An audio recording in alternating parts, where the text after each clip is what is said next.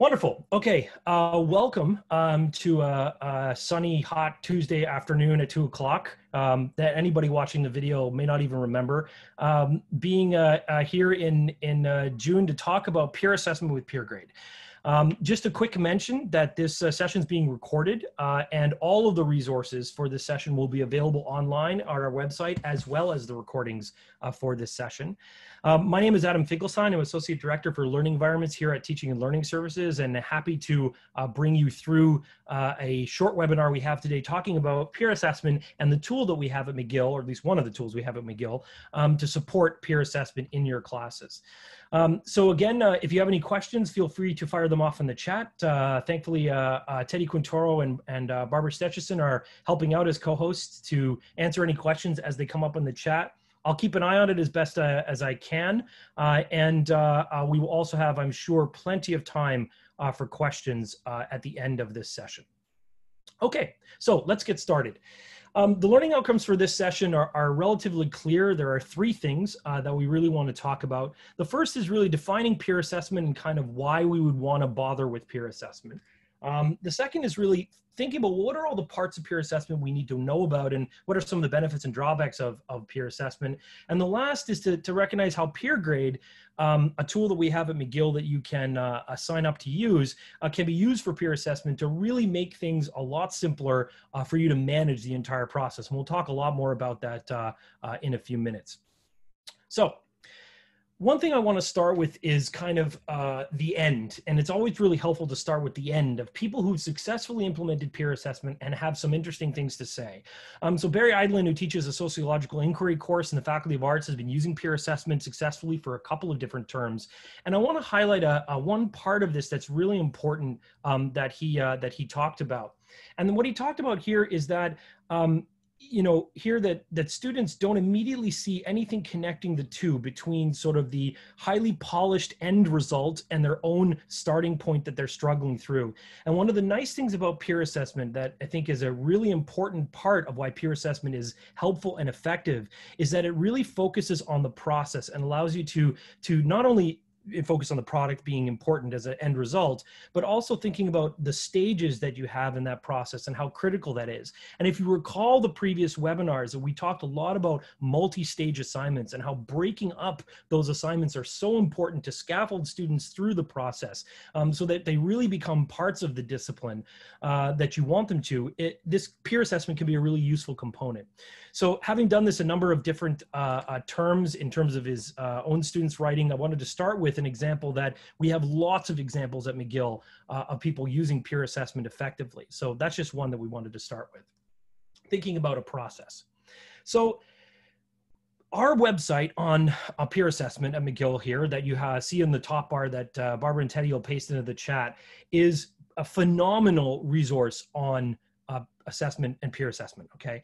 And what's really interesting here is that it really talks about two different kinds of peer assessment, and I want to mention what we're going to talk about today. So there's really two different types of peer assessment. The first is peer assessment of students' assignments. In other words, peer assessments of student evaluating each other's work, okay? The second type of peer assessment that we can think about is peer assessment of contributions to teamwork. So this is like, how did everybody contribute to working on a team together? Now today, we're only going to talk about the first. In other words, we're only going to talk about peer assessment of other students' assignments. We're not talking about evaluating group work. That's something different and something we'll deal with at a later date. If you're interested, please let us know. We'd be happy to follow up with you about some strategies for that. Of course, you can always go to this website and look and do a deep dive on the resource documents and examples of both of these. But we're going to focus today on peer assessment of other students' assignments. And the resource document that's here on the left has a wealth of information, some of which I'm going to talk about today, but is really worth a read if you want to get into a bit more detail about benefits, drawbacks, what the research is talking about, even more examples, and the assignment examples on here. There are tons of them. So I really would suggest that more information, that's really the place to go. So now that we know we're talking about peer assessment of students' work, let's talk about what peer assessment is all about. Generally, the idea of peer assessment is what it sounds like. It's peers doing assessment. So the idea is that students are providing feedback on other students' work, okay? Now, it could involve you, doesn't necessarily, but the idea is that the primary focus of our discussion is peers evaluating each other, okay? And there are some really interesting pieces to that. And some of the pieces to that are that it really supports the idea of critical reflection. Students are able to think about what they've written or what they've done or what they've filmed or what they've designed, and think back as to, you know, what are some of the good things, what are some of the bad things, where do they need to improve, and push that reflection process. There's an opportunity, of course, for constructive feedback, and we always want to make sure it's constructive feedback, not just feedback, i.e. great job, but something where there's meaningful, actionable items that students could do to improve with feedback. And then, of course, the idea, which is great about peer assessment, is it gives more perspectives than just your own. So instead of you being the only one doing the assessment of student work, you've now distributed it out to everybody in the class so that they are actually involved in that process. And what's interesting is that students are getting perspectives beyond your own and looking at what their peers have to say. And there's a lot of questions that come out of that we're going to address in a second. How does peer assessment work? And I'm thinking about this in terms of what a student might see, but kind of the overall structure of peer assessment. Almost all peer assessment follow these kind of 4 areas or 4 steps. The first is students hand in their work, okay? Somehow it's distributed, and then they give anonymous feedback to a bunch of other students' work that they get.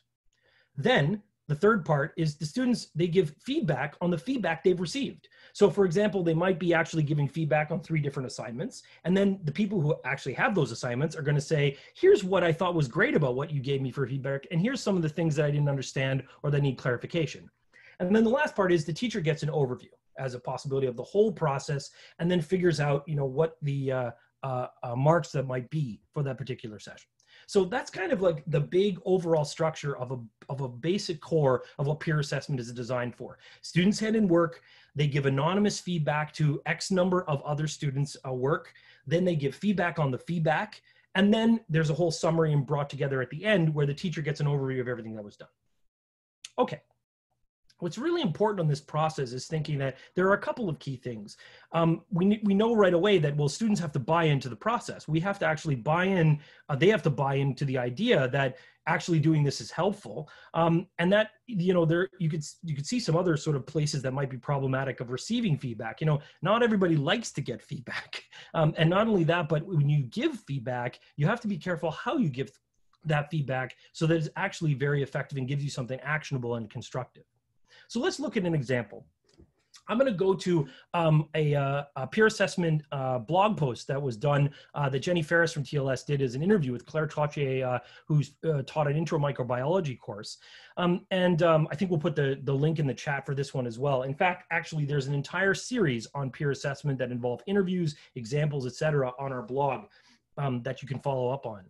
But what's really interesting about this example, and one of the reasons why I wanted to bring up this example, was twofold. One is that it's a 300-person class. This is not peer assessment in a 20-person class. This is peer assessment with 300 students, okay? The second thing is that it's the type of activity.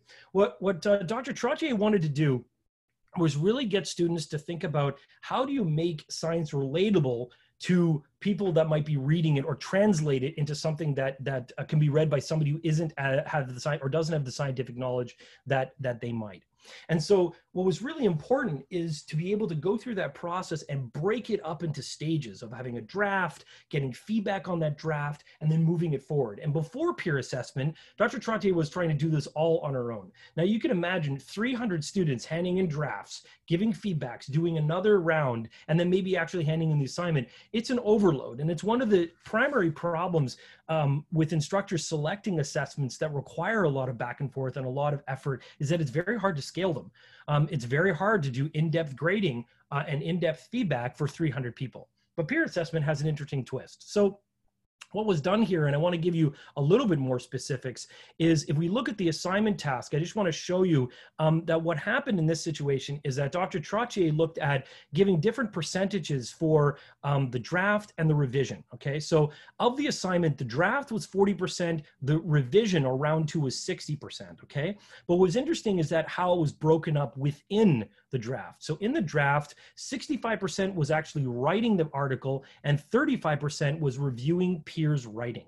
So the peer review part was really critical because what was interesting around what Dr. Trottier wanted to do was really make this as authentic as possible. Is that one of the things that's important in science is peer review. You're going to need to review your peers' work. You're going to need to be able to give feedback, and you're going to need to be able to take that feedback from your peers. So I just wanted to show you a really concrete example where she set up both the round one draft, the percentage of the assignment, percentage of the total grade, and the same thing again for the revision here. What's really interesting is that over a period of 2 years, she actually did this with her students. So talking to her students about, well, what percentage is better to have as a review versus the actual writing of the newspaper article. What's really interesting is that the students from, I think, 2017 to 2018 wanted the percentage of the reviewer's writing. So the percentage for reviewing peers' writing part, it was actually smaller than 35. They wanted it higher. They wanted it to be worth more than they did the previous year. And so I thought that was an interesting twist to it. Again, an extremely positive experience with 300 students doing this. And what's really important at the end of the day is absolutely exceptional results from the students and in their work. So let's talk a little bit more about the benefits and challenges of peer assessment before we get to how we might be able to implement that. One of the key things here is that the benefits for students there are a couple of key ones. One is that it supports critical reflection, okay? You've got to have that option where students are able to actually look at the work, be able to look at ideally with something that is a rubric or a standard that you're going to have, and be able to critically reflect on what did they do right, what did they do not do right, etc. And in addition, it also supports reflection because now they're getting evaluated by other people and they're getting feedback back on that. So that's really the second part, which is they receive much more feedback. Think about them giving the feedback straight to you and you are the only one grading, or a TA is the only one grading. They're only getting feedback from one person. In the situation like Dr. Trottier was talking about, they're actually getting feedback from 4 people. They're getting 3 students that are giving feedback and the instructor getting feedback. So they're actually getting far more feedback than they ever have before on their assignments. The third, learning to give constructive feedback. A key benefit to students about how to give good feedback, how to give it appropriately. And of course, students need guidance in all of this. And this is something where, starting at the beginning of the assignment, you're going to want to have students go through practice runs and make sure that they're able to give that feedback constructively and be able to move forward on the process of the assessment. The third is, of course, developing assessment skills that are part of that. And last, of course, to reflect on and adopt discipline-specific practices. So again, peer review and peer assessment is an extremely important part of academic writing. And this is something that you can model and do within your own classroom. Benefits for instructors. Well, one of the key benefits for instructors is that you get students to focus on the process, okay, not just the product. In other words, not cramming at the very end, doing their final draft and handing it in as the end result, but really breaking it up. And it's the same argument that we talked about in previous webinars about, doing multi-stage assignments, about breaking it up into pieces. So focusing on process and doing authentic work, because focusing on process means that you have to get feedback and you have to go through a process that you're most likely going to do if you're going to do any further academic work. Second is gaining insights into misconceptions. And that's really an interesting part, is that you can see where students are going wrong very early in the process while they're giving feedback to each other. Third is providing students diverse feedback, like what we said in the students. And the last is reducing workload. And what's really interesting is that I want to put a star, not necessarily reducing workload, okay? So that's one of the things that's key. It doesn't necessarily reduce the overall workload. It spreads it out in a different way. It also makes it that you are not the only one evaluating 300 assignments. It's now spread out among a lot of other people. But at the same time, you have to actually structure everything as well. So there's a lot more prep work that you do in advance to get this set up, but the actual grading you do is actually less. So it's kind of a little bit of balance there. And that's something that's really important to think through, is that you do have to look at the workload and make sure you make choices that are appropriate. Now, let's talk about challenges, because there are challenges. One is that students need guidance to do this, okay? Just dropping peer assessment into your course without giving them context, the ability to practice, etc., is a guaranteed problem waiting to happen. You want to make sure students have proper guidance and they're really clear moving forward. The second thing is that students may be very, very, very uneasy with assessing their peers. And this is really important, where they need practice on this, is that students are not used to giving each other good constructive feedback. And that's something that they have to get practice to do. And this is an opportunity to do that. They may be a little uneasy, and a lot of them are, but keeping that rationale of why you're doing that and moving it through can be really helpful. The third is you need buy-in on the feedback. I mean, if everybody basically bails and says, good job, and nobody really cares, well, that's a bit of a problem. So you do need buy-in, and you need to expose to students why this is such a good idea. They may have had a past negative experience with peer assessment. This is something to keep in mind. It's not always implemented well. And of course, the last one is potentially time consuming. One assignment could be spread over 3 months, but it could be sort of this peak, sort of the pinnacle assignment, that if you actually spread it out and spread out your assessment into chunks and pieces, you're actually going to get to a better end result, but it is potentially time consuming. And the last one is many, both instructors and students, are unaware of the level of work involved. Doing multiple drafts of anything is more than just handing in a final product. It's going to be better, but it's going to be more. And that's something that's really important to think through. So let's talk about using Peergrade. So if we think peer assessment's a good idea, what can Peergrade do to help us out? Let's get into the meat of that. There's really 5 different areas I want to focus on of why Peergrade is helpful and what it's really going to do to move you forward. Because if you think about all the things we just talked about peer assessment, what's very clear is that this is not easy to do. There's a lot of steps involved. And if I don't have some kind of software to help me out, how am I going to keep track of this? How am I going to figure out who's assessing whom and who's anonymous and getting stuff to people? All the logistics become very, very difficult. So the first ones are types of assignments you can use, the feedback that's possible, the review process itself. Talk a little bit more about the settings and language that you can do in Peergrade and the weighting. So first one, type of assignments.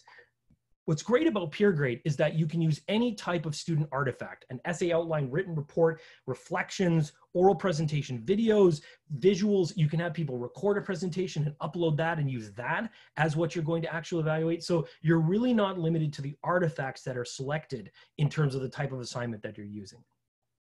Next, type of feedback. Oops, sorry, hold on a second. I pressed the wrong button. So type of feedback. Next is type of feedback that we've got. There are basically 3 different types of feedback that you can do within Peergrade. The first is guided or written feedback. And that's really, open section by section about you give questions and students write in the feedback that they need to write in for the evaluations that they're doing. The second is a scale where you're actually giving a lower or higher scale and justifications along that as an example. And then the last is really a yes/no checklist that's kind of much more basic. So it's sort of advanced down to basic in terms of the types of feedback. And you might also customize this. So you might have, let's say, well, if you're just handing in something like did you do it or did you not, a yes/no checklist might be okay.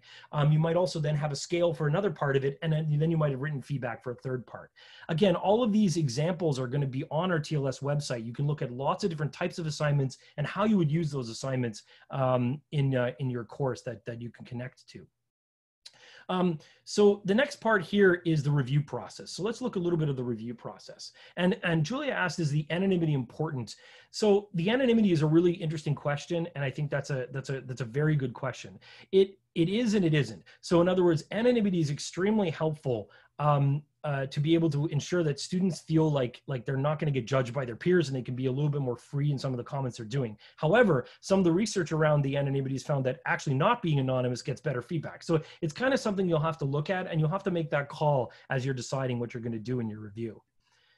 Generally, the research is talking that 3 to 4 types of reviews are really the sort of the number that you want to aim at, 3 to 4 reviews for any particular assignment that you're using. Again, here we have the number of reviews that you can customize with Peergrade. The anonymity, again, you can allow students to see who they're evaluating or allow the students to see if who they've received feedback from. That's something that you can decide. You can randomize it, which is really also important. So everybody just gets spread out and you get reviewed randomly by 3 people if you have anonymous checked by 3 people you don't know necessarily. There's of course an opportunity for self-evaluation, which is really critical too. So you can reflect yourself on that process in your own assignment. And of course, the last part, which I wanted to mention here, which is getting feedback on the feedback, it's called a back evaluation. And that's another really important part of that review process that you have an option to enable as well with Peergrade. The next thing that's important to think about is timing and language. Peergrade talks about 2 types of submissions, one being live and one being homework. Live is basically a fixed in time. We've talked about fixed flexible strategies, if you remember. Live is really a fixed in time event. It could be, for example, if you're evaluating a presentation that's live in Zoom, mostly used for in-class kind of stuff. So if you're doing an in-class presentation or in-class work, you can use Peergrade as a submission for a live assignment. But in our situation now with remote teaching, most of it is probably going to be homework, which is basically, here's an assignment, go off and do it. And there are stages and timings related to everything. You must have your assignment done by here and submitted, then you get your feedback done by here, and then you get your back evaluation done by here, and then it closes by here. The other part that's really interesting is language categories for review. So you can actually self-identify that you can review more than just English assignments. So those that are teaching a bilingual class or letting students submit in French, you can actually have people say, yeah, I could do a French or English feedback, or I can just do an English feedback. So you can actually kind of clump people in two groups when you're doing that random evaluations as well.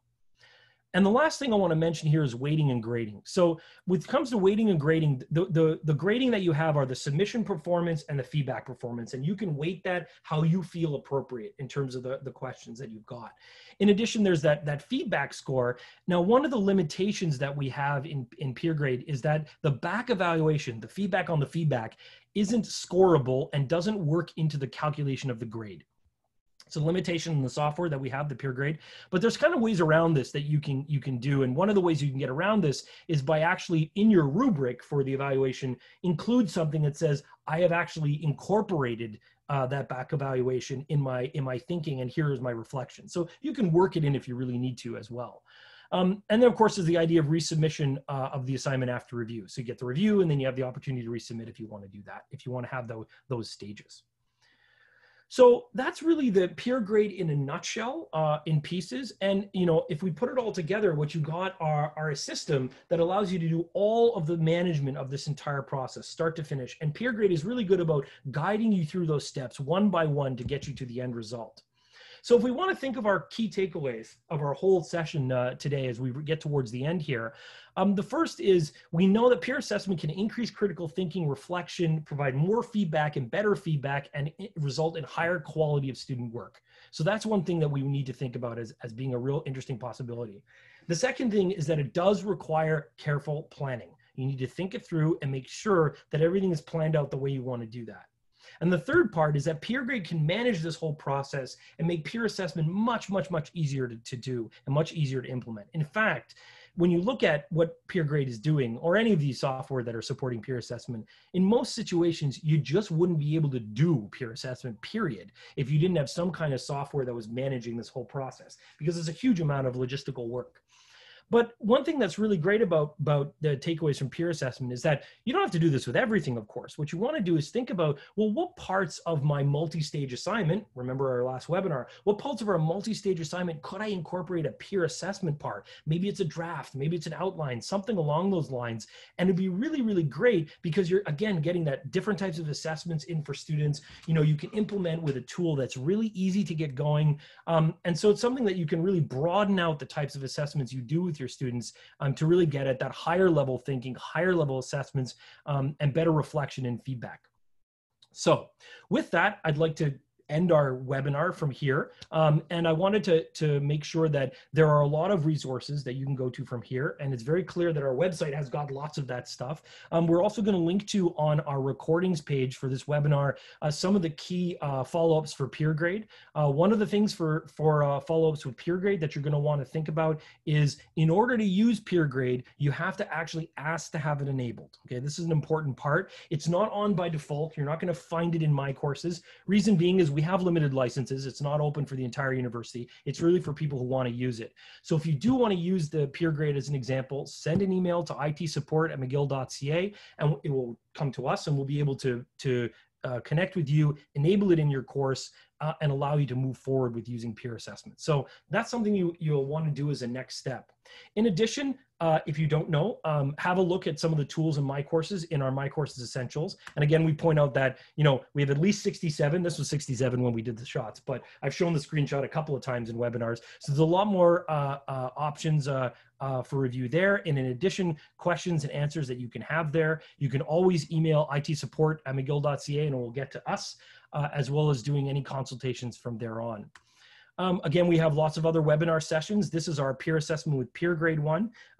This is our kind of our last day to do our webinars for this week. We will resume back after July 2nd with some more of these webinars as we get into July. And of course, all the recordings are available for you to go watch, and all of the sessions are available with the details and resources from there. So with that, I'd like to say, what else do you want to know? I'm going to open up this chat a little bit longer. I've been keeping an eye on it, but wanted to open it up to see if there's anything that I might have missed, and we'll take some questions for the last 5 minutes or more here. Okay, so let's look what we've got here. Adam, may I interject? Absolutely, Carolyn. Okay, so I wanted to add 2 points. One, you talked about peer assessment, you talked about peer evaluation, you talked about peer feedback, and I think you're using the terms more or less interchangeably, but I did want to highlight something about this. Nowhere are we suggesting that students actually assign each other a grade. So we would recommend staying away from that. Adam talked a lot about constructive feedback.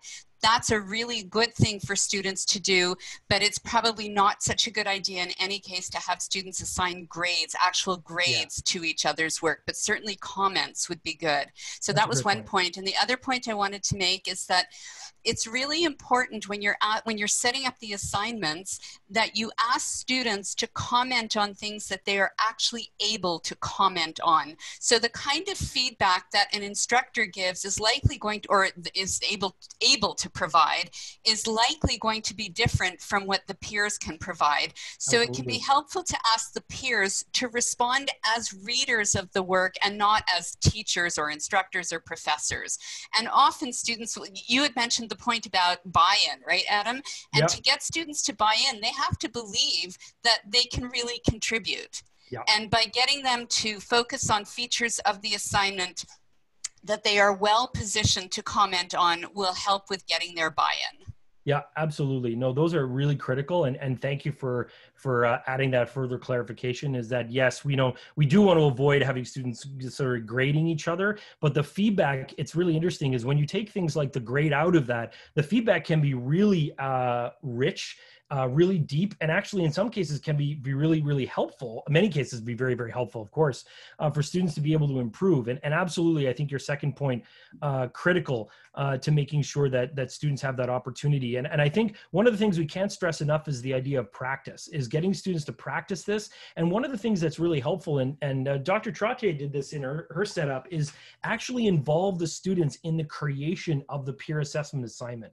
And it's a really nice thing to be able to do to get students to be involved in the process, take ownership of that process, and feel that they can benefit from it. And you're right, that absolutely the students are not going to give the same feedback the instructor would. And you know what's really interesting, and I've seen a couple of these peer assessment tools bouncing around Facebook and other words, and you know they're kind of advertising these tools as, hey instructors, you never have to do assessment again, you just dump it all on the students. And it gives a very, very bad taste the way that they're advertising these kind of tools. And I think we want to make sure we're not talking about that. We're really staying away from the idea that it's not that the students are replacing you. What the students are doing is doing different types and spreading out that kind of feedback. And what it's going to end up doing is getting final assignments that are much better if you do it in stages. Okay, so let's look at if there are any other questions about integrating grading of the feedback into a mark for a particular assignment. So I think that, you know, the grading of the feedback is part of the process for Peergrade. But if you're talking about the back evaluation in Peergrade, as I mentioned, is not necessarily part of the grade, but you can actually create your own rubric in the system and then be able to actually use that as part, as an example. For example, like, did you actually read the back evaluation? Did you actually, you know, comment on the back evaluation? Did you put it as part of your reflection? You can make that part of the assignment itself. Okay, so there's one question here that came to me privately that no one would probably see, is that, are there any resources that help give guidance to feedback to give to students?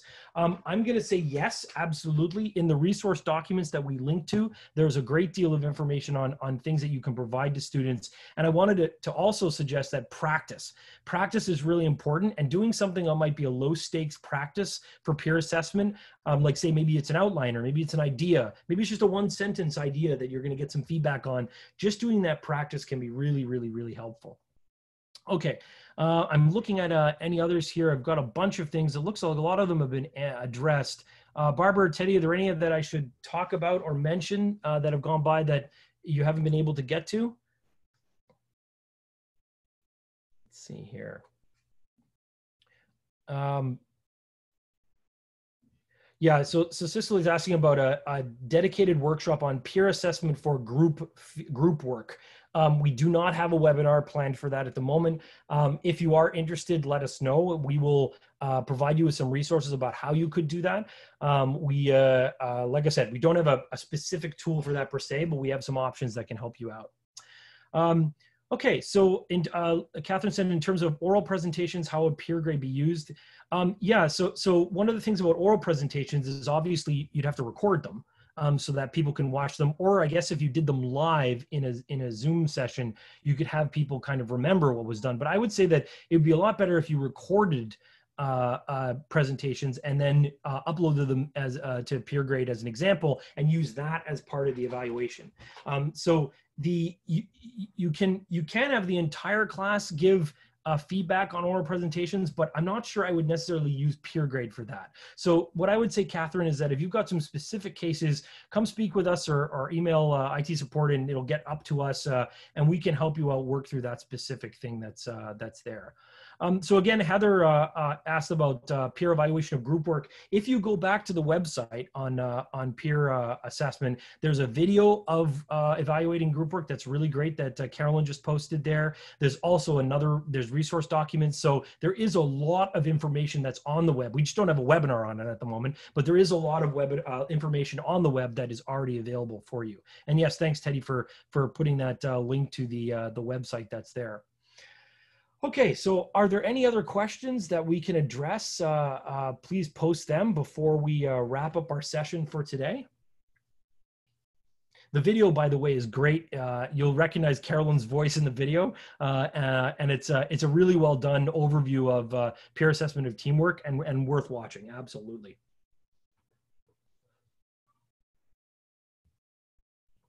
Yeah, yeah, Angela, absolutely. I mean, the biggest bonus of peer assessment is it really brings students into the discipline, especially if you're talking about academic writing, where they have to be able to give good feedback to other people and other people being their peers, and they have to be able to receive feedback from their peers. And there's something really powerful when you change an assignment from you as the instructor being the only one to see it to suddenly tons of people in the class seeing what everybody else is doing. And that exposure in peer assessment is really, really interesting to see. And a lot of people that have done peer assessment when they were, questioning about what would happen have really expressed that how, incredible the results have been. And keep in mind, there are pitfalls. You got to make sure it's planned out very, very carefully, but how incredible that can be to really getting at high level student learning, even in 300, 400 person classes. So Dr. Trottier's one is 300. We have examples of 400 or more that have actually done peer assessment with Peergrade I would not say without any incident, but with very, very few hiccups. And it's really been a great tool that helps you scale that up to a large class. Selena talks about journal submissions as a way to do peer assessment. Absolutely. I mean, this is ideal for journal submissions, journal articles, the idea of translating scientific work, all that stuff. Yes, yeah, Lawrence Chen in engineering at I think he has 400 to 500 students and has been using peer assessment for a very long time. And I would say go look at those examples, and on the blog posts, all of those interviews with people that have done peer assessment. It's amazing. There's a lot of really great detail in there for you to be able to move forward on. Okay, so any last questions? I notice everybody's still sticking around. So if there are any further questions, send them up now. Otherwise, we'll start to wrap things up. Yeah, thanks, Teddy. That's the peer assessment blog series with all the different cases that you can review. Well, that's great. Thanks again for tuning in. Thanks for coming to what is our first webinar on peer assessment and Peergrade. We're going to do a couple more of these. There's at least 2 more of them in early July, along with the rest of them. Again, it's been a pleasure. Thank all of you for coming. Thanks very much to Barbara and Teddy and Carolyn for helping out with some feedback and great resources and great moderating. I wish you all the best and have a great holiday tomorrow and enjoy. Thanks a lot.